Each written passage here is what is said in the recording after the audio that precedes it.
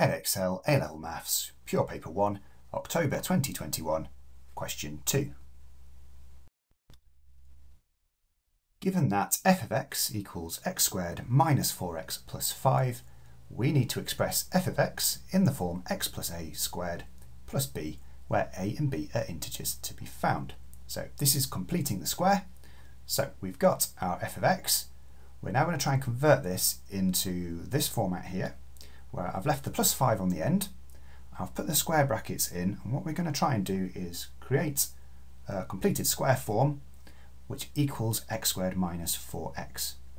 So in the bracket with the x there, to get minus 4x, we're going to need a minus 2 in there. Because you think if you were to expand these brackets, we would get two lots of minus 2x. This would give us the minus 4x.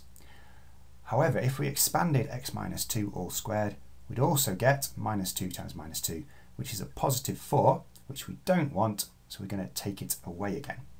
Okay, so far we've got the square brackets, which if we expanded would equal x squared minus 4x, and we've still got the plus 5 on the end, as we had to start with.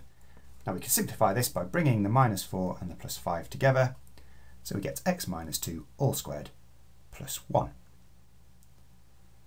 Now the curve of equation y equals f of x meets the y-axis at the point P and has a minimum turning point at the point Q. So for part B, we need to first write down the coordinates of P. So it's meeting the y-axis at this point, so we know that x is equal to 0. So we're going to do f of x, f of 0 is equal to 5, so the coordinates are 0, 5. For part 2, we need to find the coordinates of Q. So this is the minimum turning point. So if we look at our f of x in our completing the square form, we've got x minus 2 all squared plus 1. As x minus 2 all squared has to be larger than or equal to 0, the minimum of this is going to be when x minus 2 is equal to 0. So x is equal to 2, and if we put that into x minus 2 all squared plus 1, we get a value for y of 1. So we've got a coordinate 2, 1.